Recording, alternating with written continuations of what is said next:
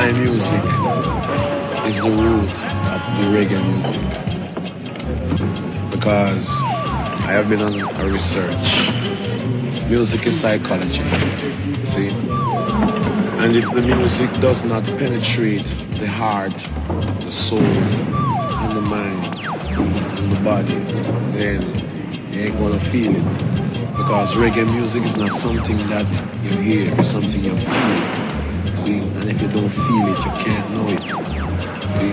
It is a spiritual music with spiritual ingredients for spiritual purposes. See? Where exactly is the roots coming from? Well, the roots comes from Africa, which all roots coming from. And it's a spiritual motivation of inspiration through divine lines of Jah Rastafari, see, who is the creator, who was and will forever be. See? How old is this Back to Africa movement? Ever since black people became conscious of their culture and their roots, and that was a couple 100 years ago, even in the days of slavery.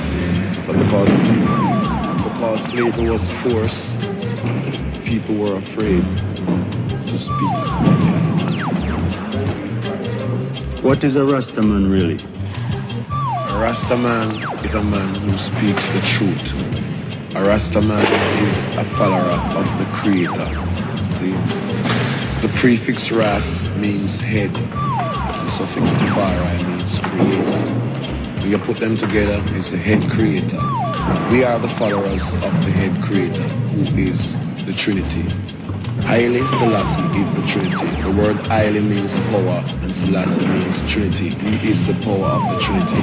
See? And he was, and he is, and he will forever be. See?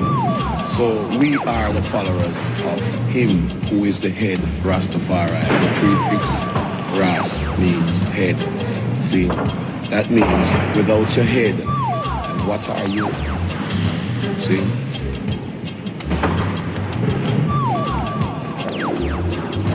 Would reggae take over the world?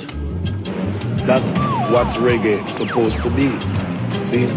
If reggae is not accepted universally around the four corners of the earth, then what's the use of a music? The music was made for people.